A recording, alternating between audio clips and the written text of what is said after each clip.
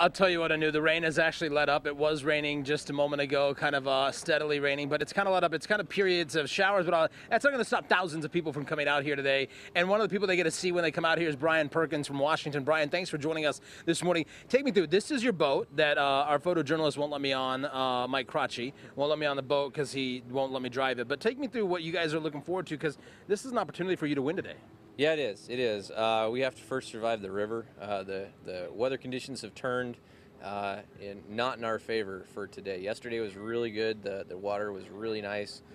Today, since the wind's blowing against the current, it just makes it an ocean out there. And, you know, we have to survive that as well as beat the competitors.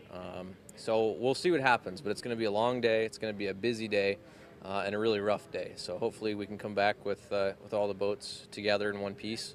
And we'll see who's the winner.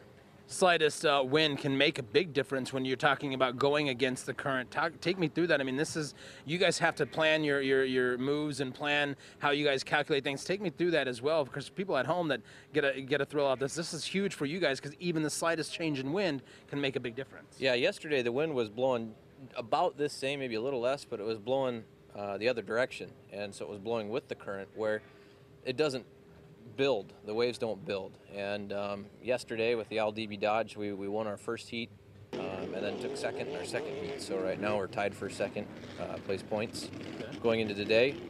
But today, like I say, we lost one boat yesterday from a blowover. We've lost two from mechanical failures. So today we have 5 boats that are ready to run, and that's a full field. So we still all have to get through these next 2 heats. I mean, there's no guarantee we're going to make it to the final.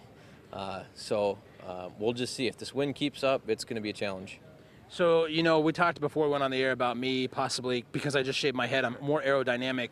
I can just hang on to the wing, right? I mean, the only other person that would be jealous of this in our newsroom is Andy Choi, and he's on the anchor desk. So, I mean, I have no makeup on. My head's shaved, so I will be able to just hang on, right? I mean, I have a life jacket.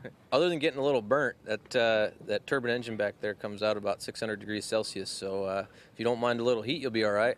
Will I get suntan, or will I really get burnt? You'll get burnt.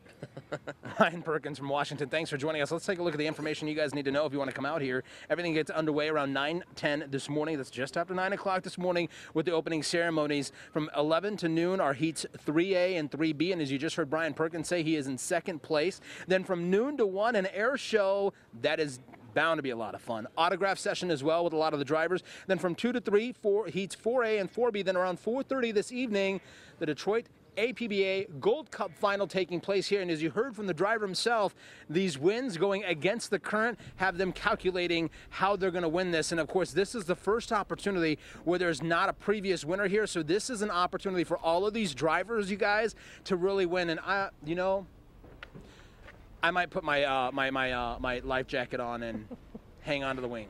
Whether you get burned or not, Hanima. You know, I need a little suntan anyway. Kim Craig gave me some self-tanner, and she gave me some self-tanner to try on my bald head. But I figure, you know, when Manny asked me if I wanted to shave my head, it may be an opportunity for me to be more aerodynamic and show my talent.